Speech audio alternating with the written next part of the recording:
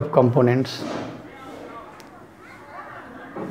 The cells, the animal cells that make the connective tissue, there are some fibers, and there is a matter in which these cells and fibers are found, that you say there is a medium, and that is called matrix.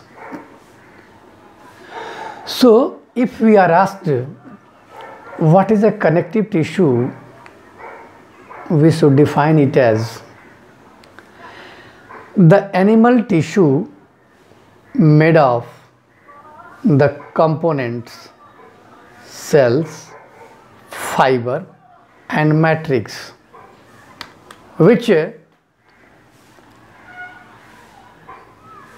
responsible for connecting and binding different tissues and organs, supporting, storing, packing, transporting, defending and repairing is known as connective tissue.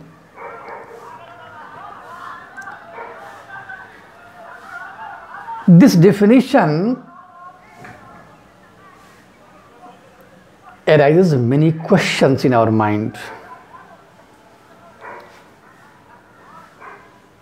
What are the components of connective tissue? Cells, fibers and matrix. What are these?